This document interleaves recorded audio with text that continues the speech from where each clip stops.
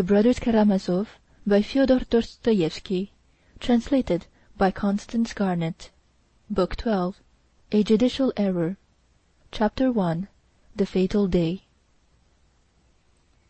At 10 o'clock in the morning of the day following the events I have described, the trial of Dmitri Karamazov began in our district court. I hasten to emphasize the fact that I am far from esteeming myself capable of reporting all that took place at the trial in full detail, or even in the actual order of events. I imagine that to mention everything with full explanation would fill a volume, even a very large one, and so I trust I may not be reproached for confining myself to what struck me. I may have selected as of most interest what was of secondary importance, and may have omitted the most prominent and essential details. But I see I shall do better not to apologize. I will do my best, and the reader will see for himself that I have done all I can. And, to begin with, before entering the court, I will mention what surprised me most on that day. Indeed, as it appeared later, everyone was surprised at it too. We all knew that the affair had aroused great interest, that everyone was burning with impatience for the trial to begin, that it had been a subject of talk, conjecture, exclamation, and surmise for the last 2 months in local society. Everyone knew, too, that the case had become known throughout Russia, but yet we had not imagined that it had aroused such burning, such intense interest in everyone, not only among ourselves, but all over Russia. This became evident at the trial this day. Visitors had arrived not only from the chief town of our province, but from several other Russian towns, as well as from Moscow and Petersburg. Among them were lawyers, ladies, and even several distinguished personages. Every ticket of admission had been snatched up. A special place behind the table at which the 3 judges sat was set apart for the most distinguished and important of the men visitors. A row of armchairs had been placed there, something exceptional, which had never been allowed before. A large proportion, not less than half of the public, were ladies. There was such a large number of lawyers from all parts that they did not know where to seat them, for every ticket had long since been eagerly sought for and distributed. I saw at the end of the room, behind the platform, a special partition hurriedly put up, behind which all these lawyers were admitted, and they thought themselves lucky to have standing room there, for all chairs had been removed for the sake of space, and the crowd behind the partition stood throughout the case closely packed, shoulder to shoulder. Some of the ladies, especially those who came from a distance, made their appearance in the gallery very smartly dressed, but the majority of the ladies were oblivious even of dress. Their faces betrayed hysterical, intense, almost morbid curiosity. A peculiar fact, established afterwards by many observations, was that almost all the ladies, or at least the vast majority of them, were on Mitya's side and in favor of his being acquitted. This was perhaps chiefly owing to his reputation as a conqueror of female hearts. It was known that 2 women rivals were to appear in the case. One of them, Katerina Ivanovna, was an object of general interest. All sorts of extraordinary tales were told about her, amazing anecdotes of her passion for Mitya, in spite of his crime. Her pride and aristocratic connections were particularly insisted upon. She had called upon scarcely anyone in the town. People said she intended to petition the government for leave to accompany the criminal to Siberia, and to be married to him somewhere in the mines. The appearance of Grushenka in court was awaited with no less impatience. The public was looking forward with anxious curiosity to the meeting of the two rivals, the proud aristocratic girl and the hetaira. But Grushenka was a more familiar figure to the ladies of the district than Katerina Ivanovna. They had already seen the woman who had ruined Fyodor Pavlovitch and his unhappy son, and all, almost without exception, wondered how father and son could be so in love with such a very common, ordinary Russian girl, who was not even pretty. In brief, there was a great deal of talk. I know for a fact that there were several serious family quarrels on Mitya's account in our town. Many ladies quarrelled violently with their husbands over differences of opinion about the dreadful case, and it was that the husbands of these ladies, far from being favorably disposed to the prisoner, should enter the court bitterly prejudiced against him. In fact, one may say pretty certainly that the masculine, as distinguished from the feminine, part of the audience was biased against the prisoner.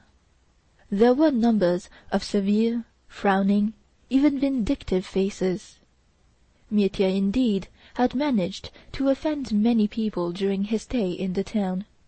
Some of the visitors were, of course, in excellent spirits, and quite unconcerned as to the fate of Mitya personally.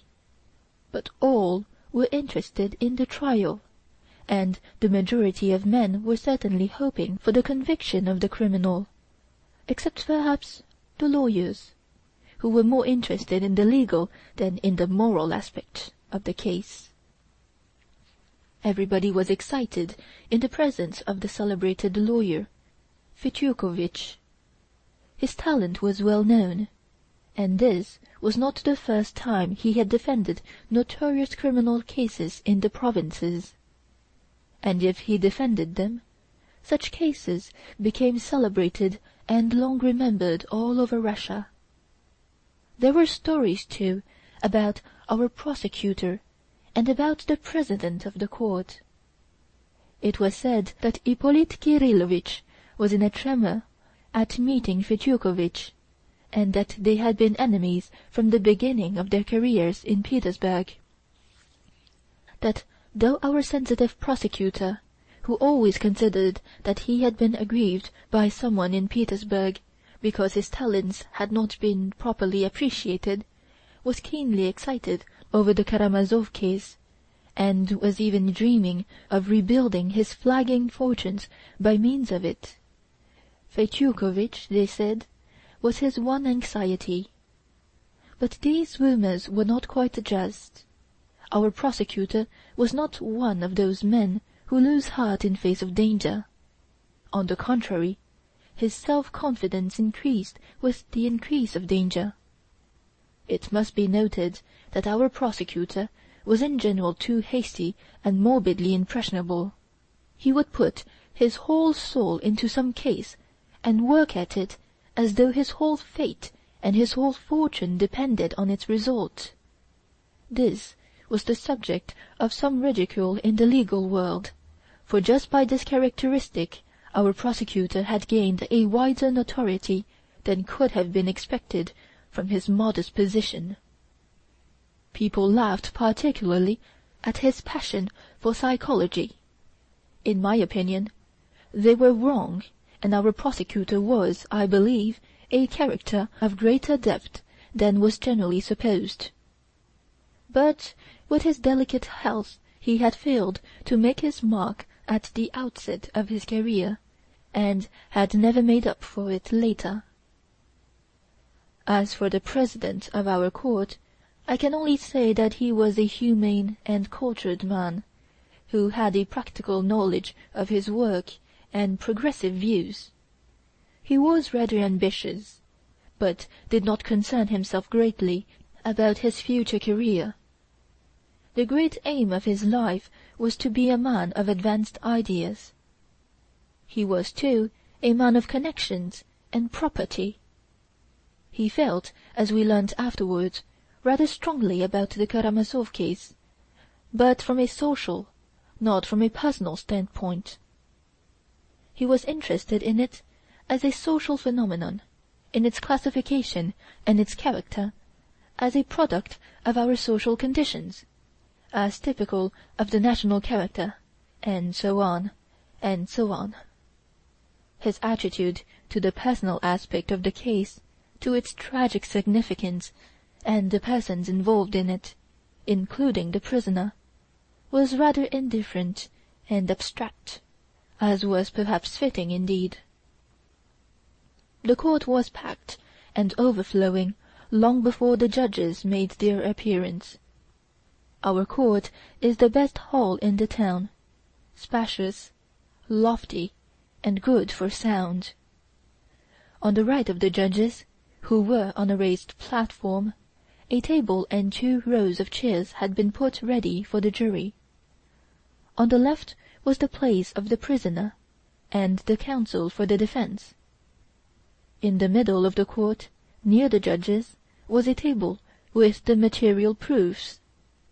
On it lay Fyodor Pavlovitch's white silk dressing-gown, stained with blood, the fatal brass pestle with which the supposed murder had been committed, Mitya's shirt with a blood-stained sleeve, his coat stained with blood in patches over the pocket in which he had put his handkerchief, the handkerchief itself still with blood and by now quite yellow, the pistol loaded by Mitya at Perhotin's with a view to suicide, and taken from him on the sly at Mokroe by Trifon Borisovitch, the envelope in which the 3,000 roubles had been put ready for Grushenka, the narrow pink ribbon with which it had been tied, and many other articles I don't remember.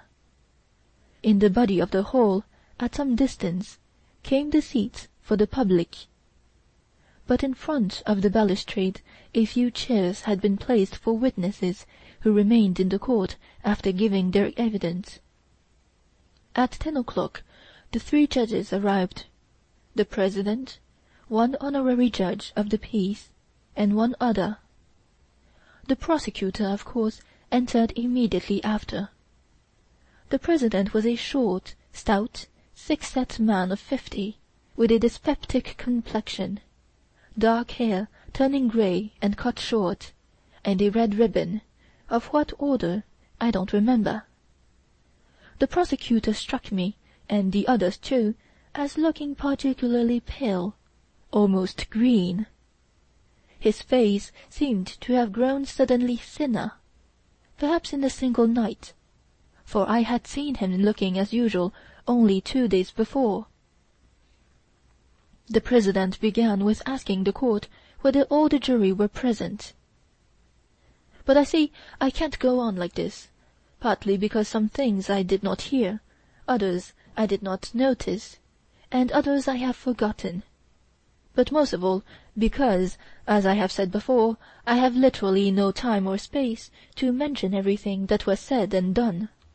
I only know that neither side objected to very many of the jurymen. I remember the 12 jurymen. 4 were petty officials of the town, 2 were merchants, and 6 peasants and artisans of the town. I remember, long before the trial, questions were continually asked with some surprise, especially by ladies. Can such a delicate, complex, and psychological case be submitted for decision to petty officials and even peasants? And what can an official, still more a peasant, understand in such an affair? All the 4 officials in the jury were, in fact, men of no consequence and of low rank.